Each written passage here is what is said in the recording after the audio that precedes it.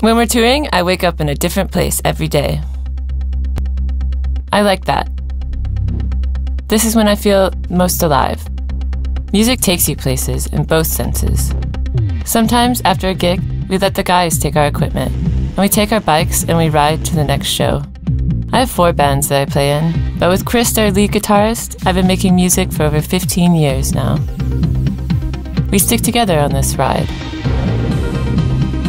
To me, riding on a bike is like performing on stage. You're facing this audience like wind blowing in your face, making you feel the energy that you're getting back. To me, every day is like a song that you perform.